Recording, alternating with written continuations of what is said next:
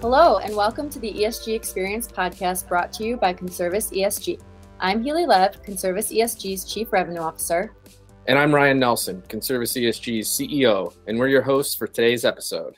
Whether you're an ESG expert or just dipping your toes into the ESG universe to understand how it can help with engaging stakeholders, mitigating risk, and attracting investors, or doing what's right, this podcast is for you. Together, we will navigate the alphabet soup of ESG, discuss ideas, sometimes controversial, review strategies, and share industry news and trends. In today's episode, we are very pleased and honored to be joined by Urvashi Bhatnagar, a healthcare executive expert and, in my book, most impressively, pun intended, an author. Urvashi is a healthcare executive whose career spans clinical care, research, advocacy, strategy, and operations consulting for leading healthcare organizations. As a mission-driven population health and sustainability expert, she has over a decade of healthcare leadership experience working with clients to advance health outcomes in underserved communities, leveraging advanced analytics and strategy to address barriers to care and advancing health equity. Urvashi holds an MBA from Yale University, no small feat, and a doctorate of physical therapy from the Boston University. Wow. Woo! She believes, Brian, are you going to keep up? No, Okay. I'll try and participate in this conversation with you two, but I don't know. We'll let you. We'll talk in layman's terms. Much appreciated. She believes global wellness can be achieved through sustained and intentional investment in products and processes designed to be inherently sustainable. Agreed. And capturing value from the triple bottom line advantages that sustainability offers. And so excited to hear more about this book that you co-authored with Paul Anastas. The Sustainability Scorecard, How to Implement and Profit from Unexpected Solutions. So welcome. Hello. Hi, thank you for having me. It's great to have you. And it is exciting to talk to an author. I have talked to a couple, and I understand it is quite the, sometimes grueling process and can be very, very difficult to put those ideas on paper. So congratulations again on getting through that. And we'd love just tell us a little bit more about the book, Sustainability Scorecard, and how the tool is differentiated from others. How does it work? Yeah, no, well, thank you, first of all. And, it's just a lot of sitting in a closet-sized room, death by edits. I'm joking. It's so many brilliant researchers and practitioners' work informs a book, and especially this one. So I'm really grateful that I was able to bring this material to life. But yeah, the Sustainability Scorecard is about going beyond compliance, essentially. And so it's saying, we hear from executives, business leaders, innovators, that, we want to create change for the next generation. We want a more sustainable economy. However, we don't know what's going to work. What is the roadmap? What are the actionable steps we can take to implement sustainability and incorporate it into our corporate strategy? And so that's exactly what we dive into in this book. It's essentially a how-to guide. And if I had to, sometimes I say it's a how-to guide on how not to greenwash. And so we look at, we borrow from the 12 principles of green chemistry that were created by Paul and are widely accepted in the research community. And there's just so much innovation that occurs by way of leveraging these 12 principles. And they're really focused on creating inherently sustainable products and processes. And so there's so much that the business community can learn from these scientific principles. And so we've distilled them into management frameworks that will help the introduction and scaling of sustainable products. Yeah, it's very cool. I was looking at the 12 principles. I have not read the book yet. It's right up my alley, and I will, but I haven't yet. But I was looking at the principles and some of it, and it's interesting. It's principles of green chemistry. It was very specific, almost not too specific, but about like manufacturing or chemistry and that sort of thing. Then you've translated that into management processes, and is that accurate? That you've taken those, made them a little bit broader. Yep. And so, yeah, green chemistry or green anything, I would say, has traditionally been considered a really niche subject area, topic, even business practice. And so similarly in chemistry, previously it was considered a niche subject area. And Paul Anastas, along with John Werner, sort of distilled the principles for creating green products into these 12 principles. But they are used just widely for innovation now, and it's a really big field. And if you think about it, everything we touch and feel is atoms. Everything is made of material inputs. And therefore, even though it appears like it is a small segment of a hard science, or it's a small segment of our business practices, it actually has a really widespread impact on innovation, on operations, corporate strategy. And so that was the impetus for translating science into management principles, because I felt that we are a framework rich or scorecard rich. We live in a scorecard rich environment, but I felt that there was a dearth of material that was backed by research. And so this is why we created the scorecard. Right. That's cool. And I like how you said, go beyond greenwashing. I'd like to think, the world, business, most companies are beyond greenwashing. Like we all know that's bad. And there's enough scrutiny, whether it comes from regulators or it just comes from consumers or even your own employees who live under the roof and know all the secrets, the trade secrets. But the next step of like actually being able to tactically incorporate or do stuff, right? So you have a lot of companies that talk a big game or put out big goals. And oftentimes it's just a disconnect from, someone in the C-suite's like, yeah, net zero by 2050 sounds good to me. And then we often work with are the people downstream that are tasked with actually tactically doing that. So achieving that goal. And they do have to break it down, not just to be a box checkers and scorecard compliant, but to actually do things to attain these goals, whatever they are. So I love that you guys are looking at that way, because that is really the trend that I'm seeing. We're beyond greenwashing for sure. And we're starting to get beyond box checking and compliance to actually doing something. So the fact that you guys are helping do that is great. So say I am a firm and I want to incorporate ESG strategy into my corporation beyond compliance and disclosure. Say I've mastered that, which not everyone has, but say I'm good to go. That's business as usual. We do it. What's next? What do I do? Yeah. Wow, there's so much to do, but I'll break it down into two high level categories. So one is the organizational side of things, where when you're looking at how, it's really important to have the top-down messaging.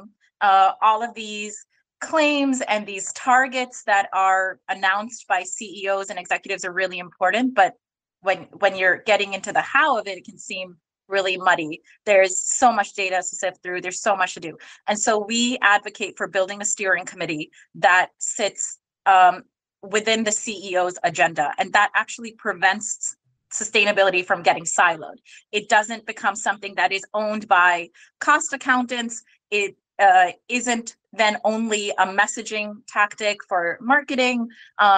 It's not only compliance and just a legal disclosure.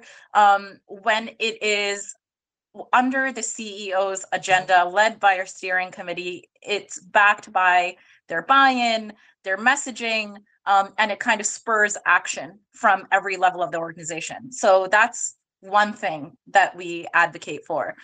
And then the second is actually for that steering committee to build a working group that can evaluate the business units and the service lines within their organization and look at the areas where they can produce initial wins.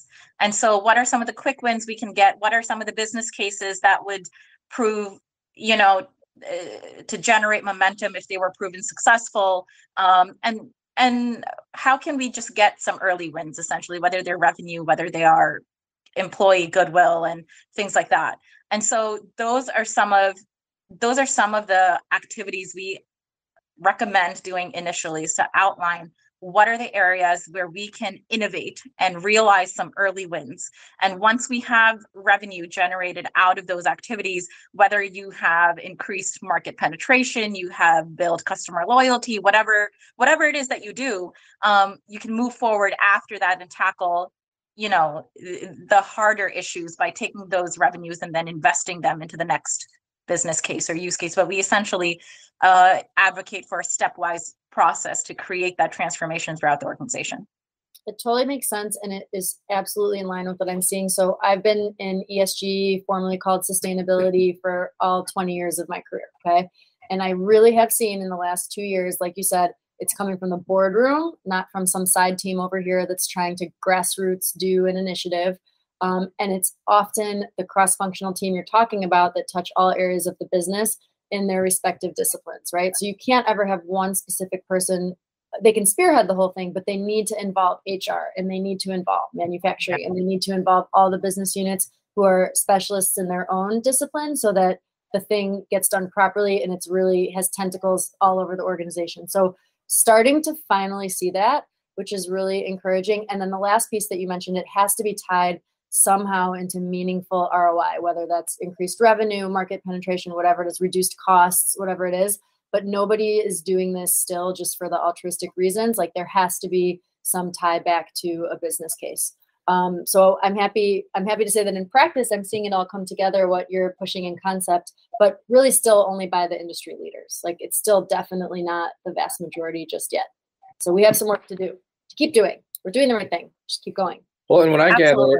gather, Urvashi, your concept is that I think that inherently these processes will be better. If you have this lens of sustainability and you have these concepts, that you will build a better product or a better process, or you will be more successful. Does that sound right? Absolutely. I mean, that's absolutely the premise. So essentially what we say is sustainable. I mean, just to reiterate your previous statement, it shouldn't be something that's coming from the side. It really needs to be, if you're thinking about an innovation or a product development process, it should just be another line item. It should just be another design constraint, something we're designing out or in, depending on, you know, what you're trying to create. If it's an externality or side effect of materials that you're trying to design out, or you're trying to design sustainability in some way as a product spec. But in the design phase is essentially when, as you know, that's when the budget is allocated. That's when we should be thinking about the entire life cycle of that product, and, you know, including when it leaves even the consumer's hands, when they're done with using that product. And, you know, whether it's going to end up in a landfill, and when it ends up in a landfill, is going to degrade safely, or is it going to, you know, pollute the groundwater? Will it be recovered? Can we mine this in some way?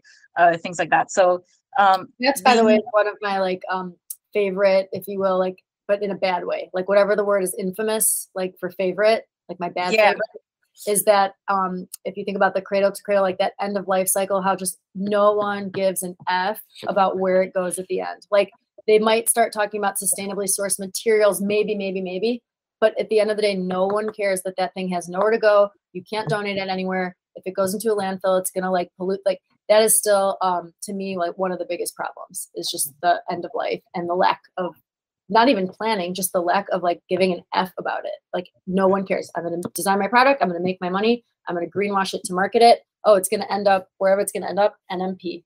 So that's like, somebody cares. Come on now. No one we cares. Care. But isn't it crazy though that like people don't care? Because think about like the opportunity of in that area, like to mine, for example, if you even think about the chip shortage, and if we were actually building collection mechanisms to collect chips or component parts and things like that, I mean, that's, you know, there are distribution channels that can be born of that, and that there's a huge cost avoidance factor to this. Yeah, so much waste, but, you know, again, the money has to be there for someone to actually put a meaningful effort at it, and maybe that the unit economics just aren't there yet. But it's so troubling. And I think one of the places that I had the epiphany, or it hit me really hard. So Urvashi, you mentioned you have a 1-year-old.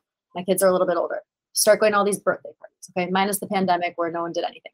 and every birthday party you go to. So every kid going to every birthday party, every weekend, all over the country, all over the world, just come home with this goodie bag of plastic garbage, like cheaply manufactured, probably shipped, carbon footprint, incredible, came from China. They play with it for 37 seconds.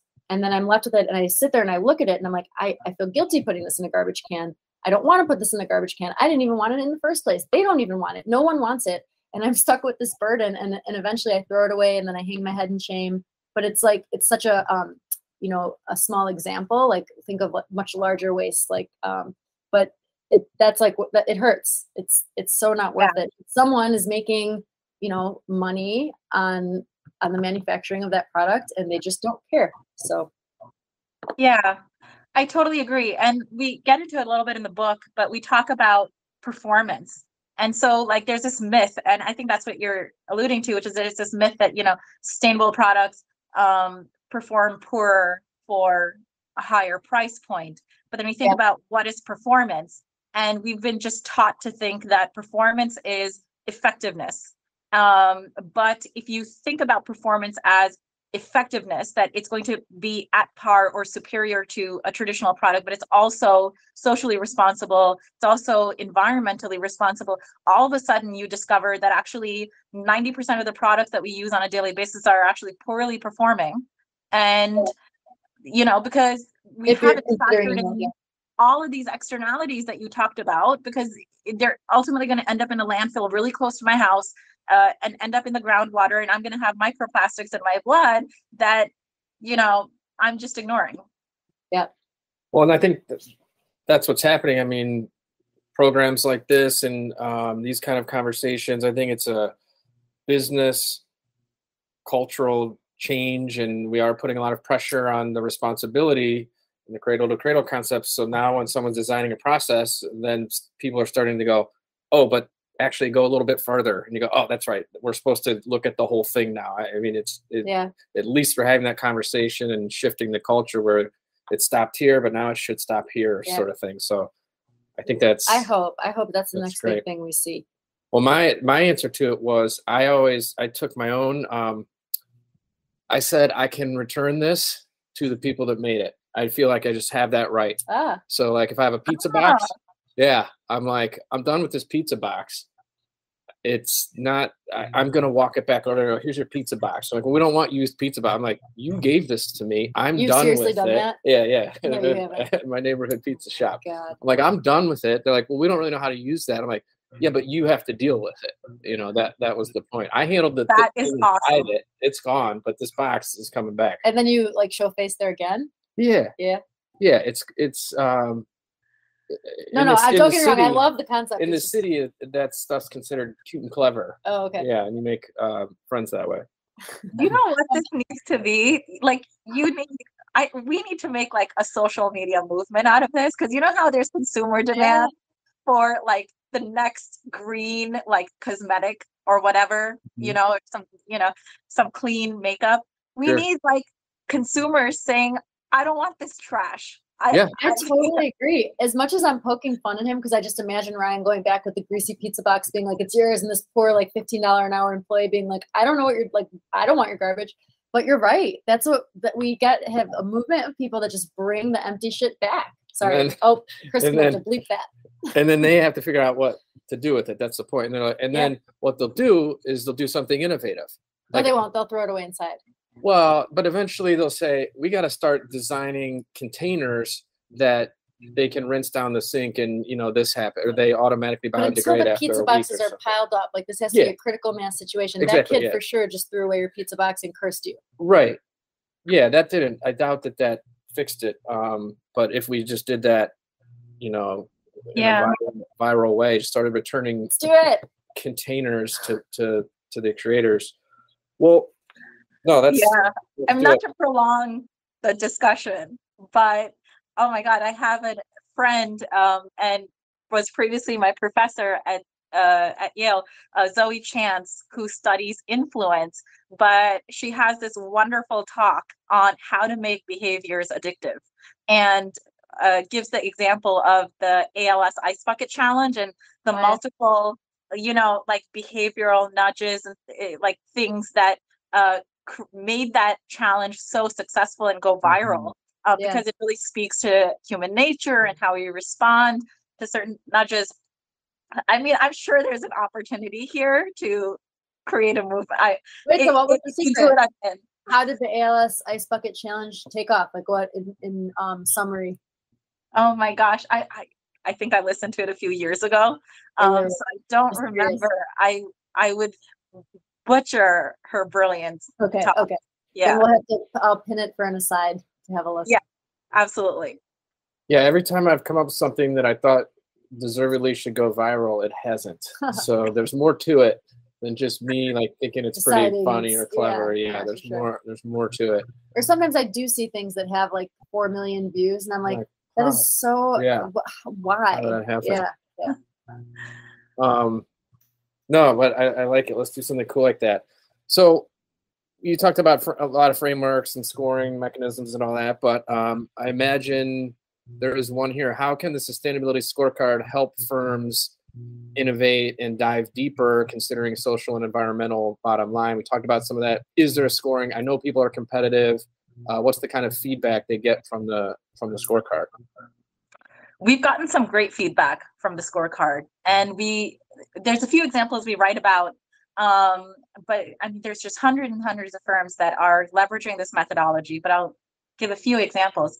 So there's a firm called Airco Vodka that produces carbon negative vodka. It's the world's first carbon negative vodka.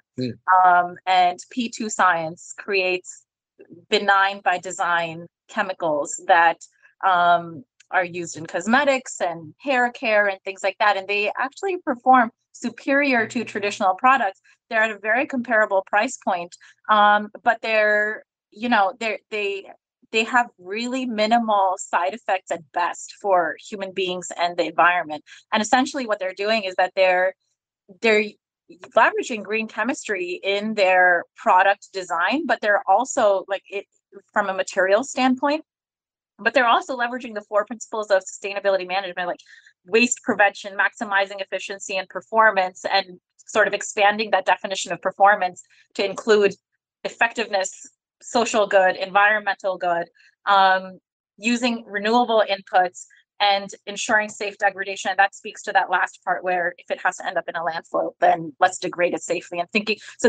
so when we design products and scale it this way, we end up producing some really innovative products and processes.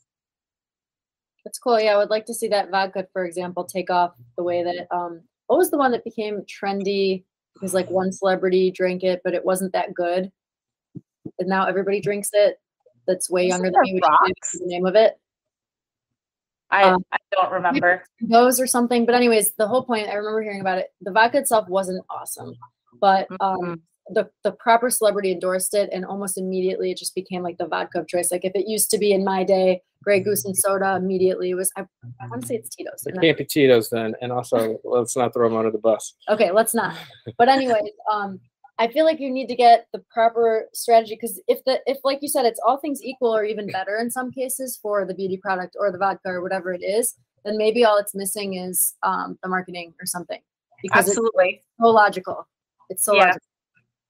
Yeah. And then I would like to see too, because I think so much regulation plays a big part, to force the late adopters or the naysayers, but to make sure that people adhere to that. So say like I start this sustainable net negative impact vodka, but then 6 years in, new leadership, and someone approaches me and says, hey, I could cut 80% off your packaging costs if you use this thing or something.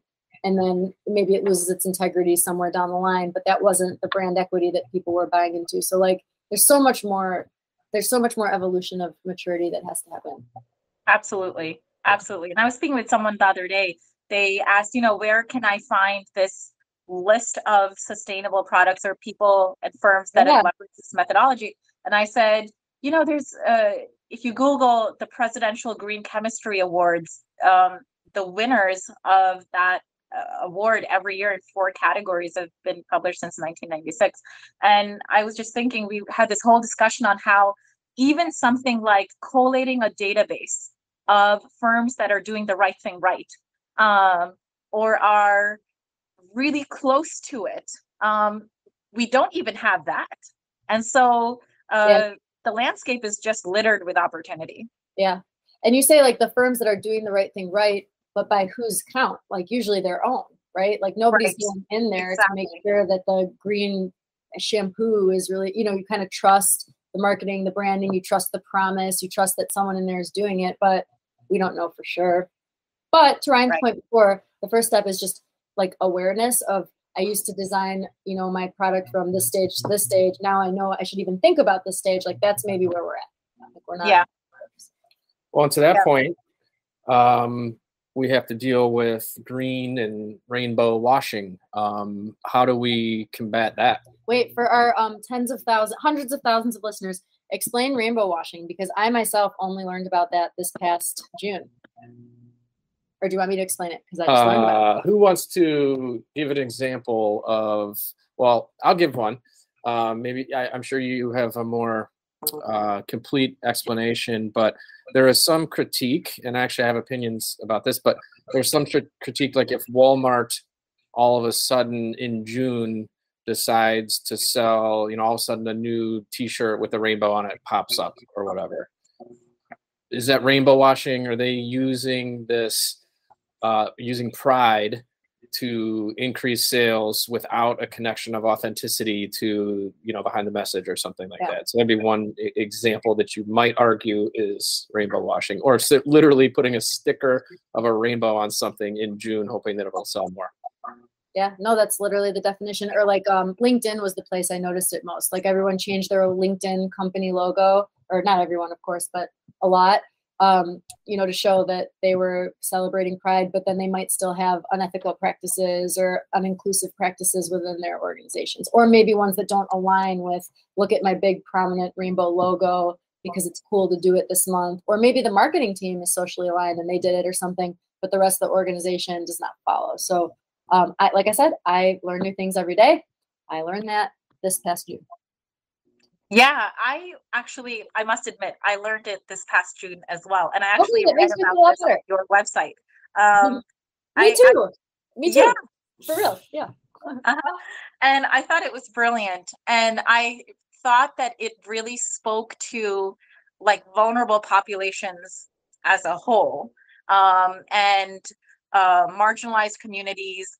I mean, if you need a special interest group, you're probably not part of the majority. You know, and when we think about our externalities of our economic processes, who does it really affect? So, you know, I think there's a statistic that I'm forgetting exactly what it is, but I think it's something like 80% of the world's population uses farms, and otherwise 6% of the world's population uses farms and otherwise manages 80% of the world's land surface area. And so that's just an example. I mean, that's not related to pride, but it's an example of vulnerable populations that have this huge burden of managing most of our natural resources and managing farming and land and that kind of thing.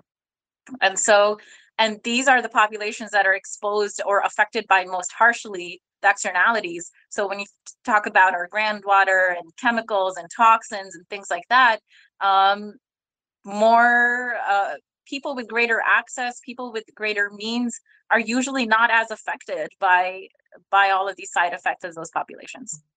Yeah. And I wonder too, like, you know, you could say it's cold-hearted capitalism, but like, what's going to make people care? Like your example before of whatever this thing I'm throwing away that I needed to buy that had this packaging is ultimately going into the groundwater near my house that I'm going to drink. It's like, how do you get people to acknowledge that or care enough about it? The disconnect is still too much. Like, I don't think that people are seeing it that way, or they're not paying attention to it that far, or they don't care because getting sick from poisoned groundwater will take many years. Right. You know? So, Urvashi, I think you answered this. I'm going to read this answer back to you that I found, I think, on your LinkedIn, that exact question. And but then maybe you guys can expand on it. It says that you recognize that global total wellness, which seems like an awesomely ambitious, but very, very cool thing. Global total wellness can only occur by way of sustained, systematic, and intentional investment in social and environmental determinants of health. Can you break that down? Oh, yes. A little bit? This is my favorite subject. How much time do we have? Okay, we've got a few minutes. Yeah, essentially. So my focus in healthcare is really on population health. And for those that may not know, because this is this is sort of a technical term within the healthcare industry, and it's it's a whole competency and area of study. But it's essentially looking at populations. It's a combination of public health data, analytics, behavioral data, your healthcare provider data to really understand, population subsets, their risk factors, and understand their journey. What are their outcomes likely going to be with certain disease factors or with certain comorbidities, and how can we affect a change? And so when we think about, traditional fee-for-service systems, imagine someone has diabetes, they go to the doctor and they are prescribed a medication for that. That's considered fee for service. You come in, you are treated for a condition, and then you leave. But when we think about value-based care, we are really looking at the whole person, and we're incentivized by way of our financial contracts to look at the whole person and prevent them from coming back to the hospital, to be readmitted, or to come back in the first place. So if you can prevent diseases, or if you can manage diseases up front, or create behavior change for lifestyle modifications and things like that, you can really reduce the total cost of care. And the healthcare industry has recognized that for a while now, but we are really making big strides. And so what I advocate for is looking at the social and environmental determinants of health. And there's a lot of work going on in health equity now. There's a lot of work in social determinants of health, where we recognize that, the social factors that an individual is exposed to really impacts their outcomes. It's not just their one-time visit with the doctor and whether they're compliant with their medication. And so we recognize that, but I push that further to say, let's look at your environment.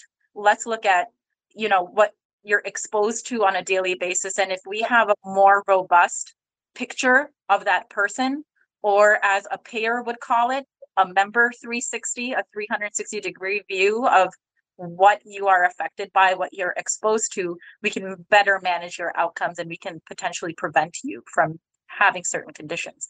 And so that's... And your work around this is very data-driven and analytical. Is that right? You're really trying Absolutely. It's very analytical. Digital and analytics just has such a large role to play in everything we do now. But yeah, this field in particular is really informed by analytics, looking at trends and micro trends, and understanding how we can better predict outcomes, better affect outcomes, what can be upfront to the patient so that the impact of that disease is mitigated, things like that. Urvashi, I am fired up about that as well. So we'll have to continue that chat sometime. But to me, the biggest discrepancy I see, it's like the difference between Western and Eastern medicine. I've in the last several years switched because it's to dumb down everything you just said. It's like the Western philosophy is you come to the doctor with an ailment, here's a pill, treat the symptoms, go away. Versus like the Eastern approach of well, what are you eating and where are you sleeping and what might have been the root cause of this symptom? Let's figure that out and fix that, likely in one of your environmental, from exposure or something. And then the symptom will go away by itself because you've actually fixed the root problem instead of just throwing a pill at the symptom. So if the trend moves more towards catching on to that, it will delight me. But yeah, well, let's talk more about that. Absolutely. Well, yes, we will do that. Thank you very much for all the wonderful stories and insights that you shared today. Oh, I did have one more thing. No, I'm going to steal though. Do you guys know the etymology of the word atom? Adam, I like don't. because you mentioned atoms earlier, but and someone might have to correct me, or we'll put it in the show notes. But I think it has something to do with like smallest divisible thing. Like there's nothing that can be, it's something to that effect. Smallest thing that can be divided, where, like you said, because it goes into everything. So we need some way to describe that smallest thing. But anyway, I just wanted to show off on that one. But what's the etymology? Isn't etymology like the word atom? Why it's called why ATOM? I don't know what etymology means. Oh well, that you're supposed to break down why the word atom. I meant, but that it's like Latin for smallest divisible thing. Oh well, there you go. Like okay, so then that is etymology. But I was afraid to say Latin because it might not be Latin; it might be something else. But like Greek or something. Yes, so we don't know, but we do have to play this game, Urvashi.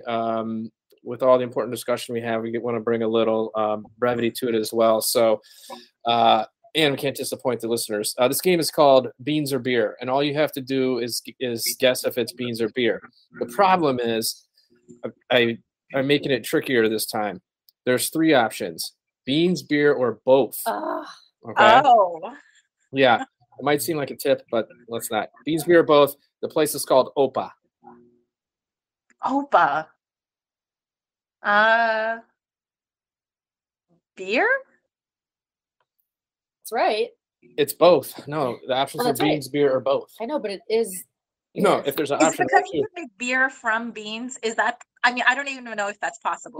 It's coffee, like coffee beans. Sorry, Okay. sorry. Is it a craft? Yeah, I forgot my whole bit. Is it craft brew of coffee or craft brew of beer? But in the name of thinking globally, we in our pregame we were talking about India.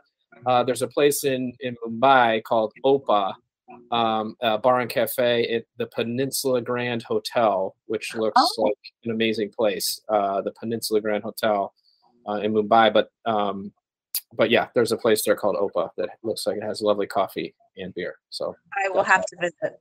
Do it. Well, sweet. So again, Urvashi, thank you so much for joining us. I can almost always say, because you're not allowed to have one favorite child, that I want to enjoy and continue the conversation socially with all of our podcast guests. However, if you're in Chicago, let us know because I want to hang out. But anyways, thank you for joining us on the ESG Experience podcast. There's a new episode every month. So if you enjoyed your time with us, please subscribe on your favorite podcast directory. We do appreciate our loyal subscribers for continuing to listen and support our podcast. All 50,000 of them, very appreciated. That's podcast washing. And if you do want to continue the conversation between episodes, follow us on your favorite social media channel at #ESG Experience. Catch you next time. Thank you, Urvashi. Very nice to meet you. Thank you. You as well. Thank you.